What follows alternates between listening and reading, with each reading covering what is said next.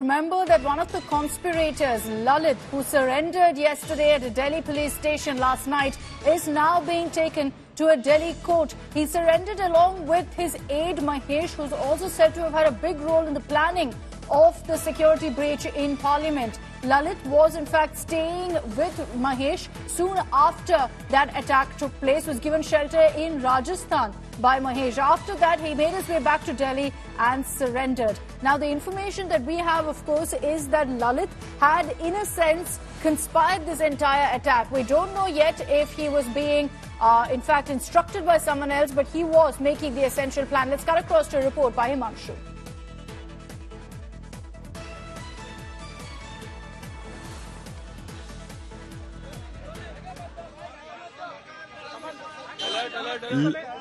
एक बार देख तो ले, एक बार देख ले। ललित है।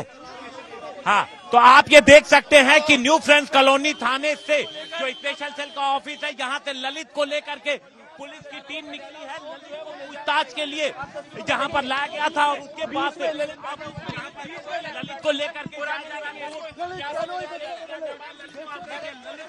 ललित बीच में आप देख सकते हैं, गाड़ी के बीच में ललित को बिठाया गया है। ये आप देखिए, जो बीच में शख्स बैठा है वो ललित झा है, जिसने कल नई दिल्ली के थाने में जाकर के कर्तव्य पथ थाने में सरेंडर कर दिया था। ये है ललित झा, जो कि मेन कॉन्स्पिरेटर बताया जा रहा है, जो कुछ भी 13 दिसंबर को हुआ था।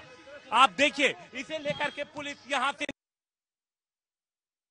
जगन मोहंती के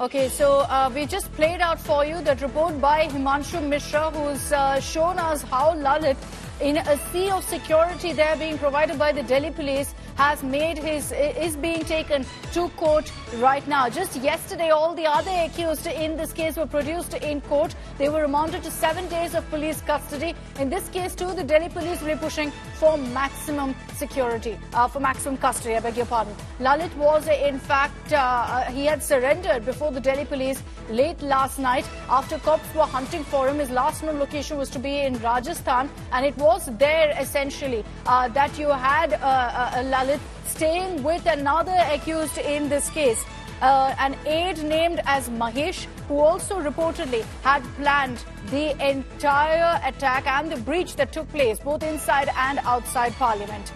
Now, as we get you the latest updates, we'll also connect with Himanshu to get you the latest on this. Himanshu is live with us now. Himanshu, आपकी जो रिपोर्ट था जिसमें ललित को लेकर जा रहे हैं कोर्ट को, वो हमने अभी प्ले किया था। अभी हमको बताइए कि दिल्ली पुलिस क्या बोलेंगे कोर्ट में, क्या उनको मैक्सिमम कस्टडी के लिए मांगेंगे? देखिए, पहले जो 4 आरोपियों को पुलिस ने जब कोर्ट में पेश किया था कल गुरुवार के दिन, तो पुलिस ने 15 दिन की रिमांड की मांग की थी। क्योंकि यूएपीए लगा है, तो ऐसे मामले में 30 दिन की रिमांड पुलिस को मिल सकती है कोई, लेकिन कोर्ट ने सिर्फ 7 दिन की रिमांड दी। हालांकि पुलिस का यह कहना था कि उन्हें मुंबई लेके जाना है, उन्हें बेंगलोर ले जाना है, लखनऊ लेके जाना है, कई जगह पुलिस ने बताई थी, लेकिन उसके बावजूद 7 दिन का रिमांड पुलिस को मिला था। अब पुलिस जब आज ललित झा को पेश करेगी, तो जाहिर तौर पर एक तो जो सबसे बड़ी चीज है कि ललित झा जब मोबाइल लेकर के भागा, तो उसने मोबाइल कहां पर उसने डिस्ट्रॉय किए, ये समझना, क्योंकि उसके पास सारे फोन थे। तो सबसे बड़ा तो जो पॉइंट आ रहा है सामने, वो ये आ रहा है। दूसरी चीज, लखनऊ में जो जूते बनवाए गए थे, उन जूतों में कैविटी बनवाई गई थी, एक्स्ट्रा रबर के सोल लगवाए गए थे उन स्पोर्ट्स के शूज में, और उस सोल के अंदर कैविटी बना के उसके अंदर जो वो कैनिस्टर था, कलर कैनिस्टर, उनको उसके अंदर छिपाया गया था। तो ये कहां बना था, ये प्लानिंग किसकी थी, ये सारी रिसर्च किसने किया था, ये सारी चीजें अब ललित बेहद हेल्पफुल होगा। अब चूंकि देखिए, इसमें जो महत्वपूर्ण सुराग था, जिसपे मोबाइल पे पुलिस को बहुत यकीन था, वो अभी फिलहाल पुलिस के हाथ में नहीं लगा है। तो ऐसे में सर्कमस्टेंशियल एविडेंसेस, लोगों से बातचीत, जो इनके घरों से जो जानकारी मिली है, उसके आधार पर अब पुलिस इन्वेस्टिगेशन को आगे बढ़ाएगी। जी, Akshita. All right, Himanshu, stay on with us as Himanshu gets us the details really of the different aspects that the investigation and the police will look into. It will, of course, we'll have to wait and watch to see whether Lalit is remanded to further custody. In all likelihood, he will be. He's just surrendered. And obviously, the police will have to interrogate him further to get details of how he plotted and why, importantly, he plotted this kind of a security breach. But let me round up for you all the updates also that are coming in right now. What you see on your screens is the diary of Sagar, the accused Sagar Sharma, and his 2015 diary, which mentioned thoughts on revolution. It had patriotic poems also in it. The same diary in 2021 mentioned how he had rage in him that he didn't know what to do with.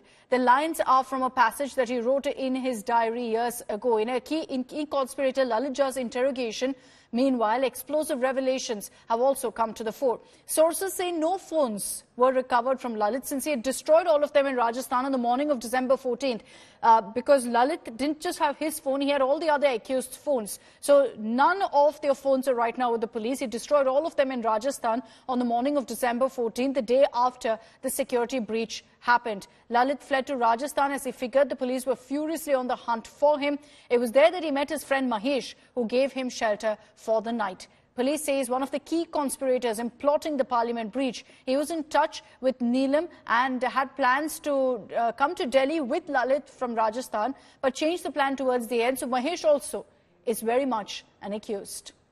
Let's get you a report by India Today, where we visited intruder Sagar's house, from where this secret diary was recovered.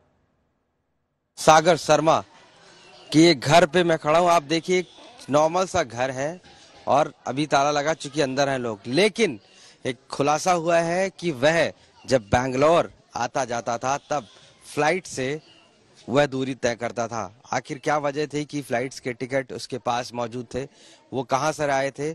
Police इस दिशा में भी तफ्तीश कर रही है, क्योंकि intelligence को जो इनपुट मिले हैं उसमें जानकारी मिली है पूछताछ में, और घर वालों ने भी इस बारे में जिक्र किया है कि जब फ्लाइट्स के टिकट्स सागर के पास आए तो उससे पूछताछ भी की गई कि आखिर तुम्हारे पास इतना पैसा कहां से आया है। इसके बावजूद भी वह उसने कुछ नहीं बताया। लेकिन ये तो साफ हो गया है कि जब वह बैंगलोर में नौकरी कर रहा था, उस दौरान जब वह लखनऊ आता था तो उस दौरान फ्लाइट से आया।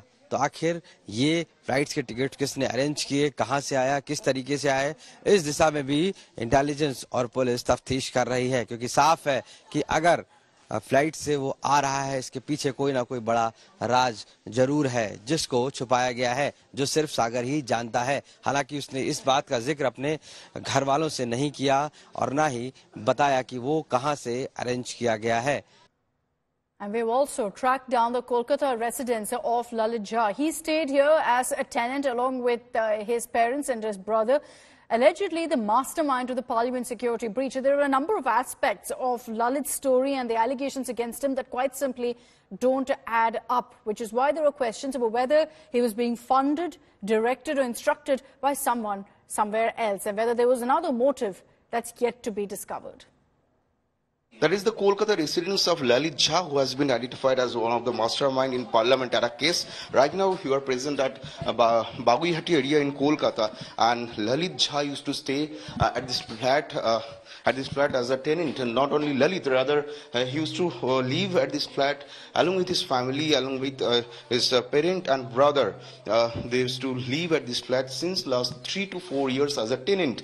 And the locals are claiming that Lalit has introduced himself as private tutor, as a school teacher to them, and all of these local residents used to know Lalit as a master G at this area because he introduced himself as a private tutor and a local school teacher. So let's get you all the details that we know right now about how Lalit hatched this plan. What exactly did he do to ensure that all these people from different parts of the country came together to pull off this plan? He had a plan A and a plan B. Let's run you through those. Plan A was for passes to be issued to Sagar Sharma and Manoranjan. And with those passes, they'd go in and carry out the security breach. Amol and Neelam would stay outside Parliament and they'd set off those colour cans outside. This was plan A, and this is what was followed. This is what we saw play out 48 hours ago in Parliament. What was plan B? In fact, Lalit ensured that if things go wrong, there a plan B also in place, in which case, if Amol and Neelam failed outside Parliament, then Mahesh would take the next step. The aide who surrendered along with Lalit, that he too would step in and storm Parliament. Now, Mahesh was in fact originally to be planted outside Parliament, but he didn't make it for some reason which the cops are yet to identify, which is why they didn't know that he was also involved in the planning. The reason that they went to plan A was because Mahesh didn't turn up. He stayed back in Rajasthan, so he wasn't in Delhi when the incident actually took place. But this gives you a sense of how Lalit, who some are calling the mastermind, but we're referring to as a conspirator because we don't know whether he was being instructed by someone above to go ahead and carry out this kind of an attack, had thought this out and planned this to the T, keeping a plan A and a plan B in mind. Himanshu is joining us with more details on this. Himanshu, अब तक जहां हम ललित के बारे में अगर हम बात करें, तो अब तक उसके क्या कुछ लिंक्स सामने आए हैं, कुछ प्रीवियस क्रिमिनल रिकॉर्ड था? नहीं, देखिए, अभी तक पुलिस को किसी क्रिमिनल रिकॉर्ड की कोई जानकारी नहीं मिली है, लेकिन पुलिस लगातार वेरीफाई कर रही है, लगातार जांच कर रही है, क्योंकि देखिए, जो शख्स जिसको इसने वीडियो आखिरी में भेजा था, उसका कहना है कि ये करता क्या था, अर्निंग के सोर्स क्या थे, ये कभी स्पष्ट नहीं हो पाया।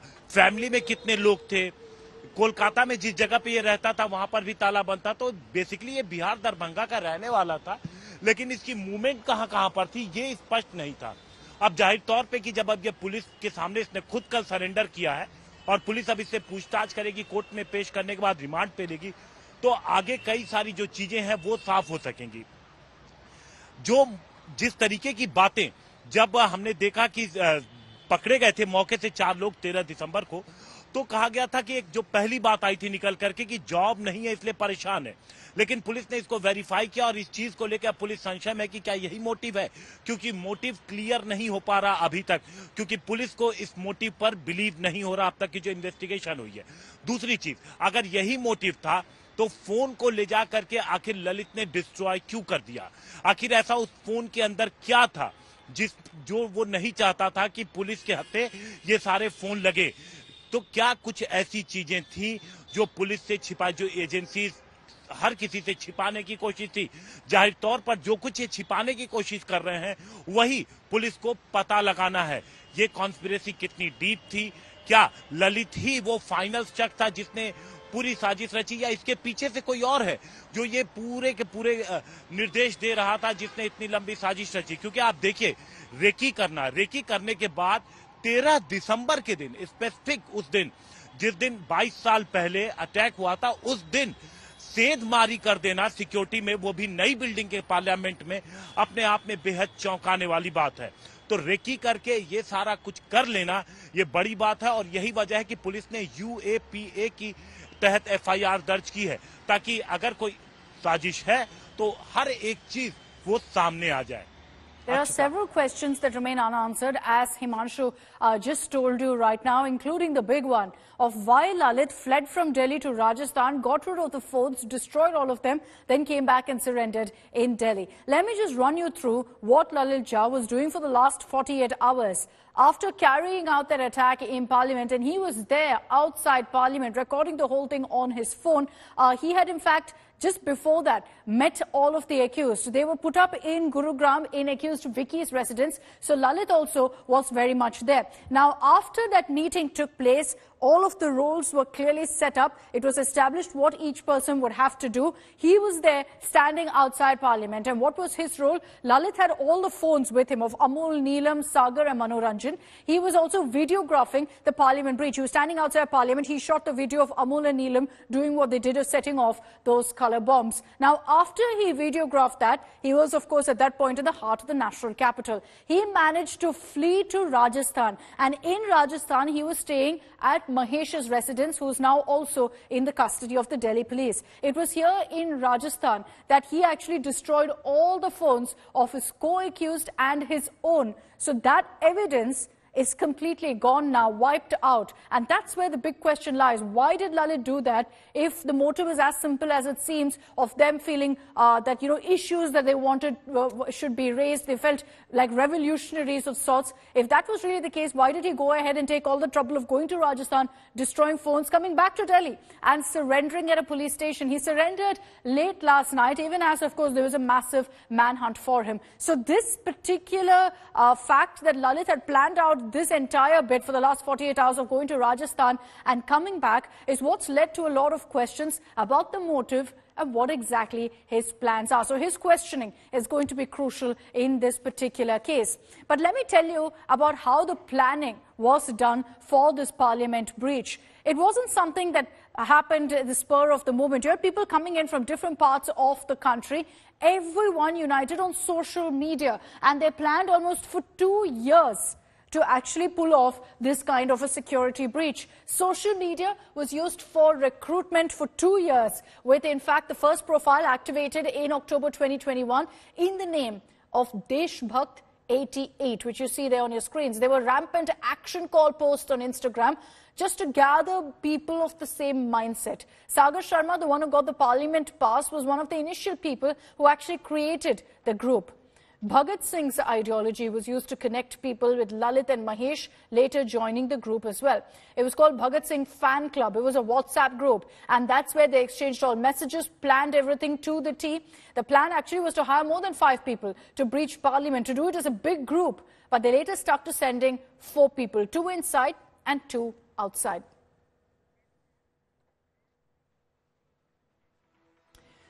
Reverence for Bhagat Singh, opposition to populism and respect for martyrs appear to be the common driving factors among the accused, as per an analysis of the online footprints of these accused. This has been, in fact, done by India Today's open source intelligence team. A scroll through one of the accused, let's take Neelam for example. Her social media pages establishes her as a social activist and a staunch follower of Dr. B.R. Ambedkar. She's been part of several other protests as well. Lalit Jha, who shot that video of Neelam and Amol's arrest and collected others' mobile phones before fleeing the scene, expresses displeasure over BJP's populist policies and promoting thoughts of Subhash Chandra Bose, Fidel Castro and Chandrasekhar Azad. Interestingly, he equally admires Swami Vivekananda and J. Krishnamurti. So there are questions about, which side was he leaning towards, what was his ideology. It's all very confusing if you look at their social media footprint. Now let's talk about the third accused, Amol Shinde, a sports enthusiast. He wears his love for Bhagat Singh, flaunting portraits of the ideologue on his t-shirt and bike with messages like salute to the martyrdom of our heroes on his Instagram profile. Sagar Sharma, one of the 2 apprehended from inside Lok Sabha, describes himself as a silent volcano and says, if you read his bio, it says simple living and high thinking, writer, poet, philosopher, actor, thinker and artist.